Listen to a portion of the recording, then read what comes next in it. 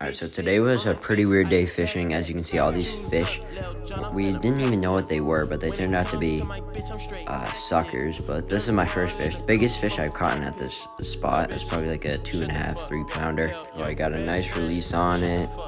There's a little release.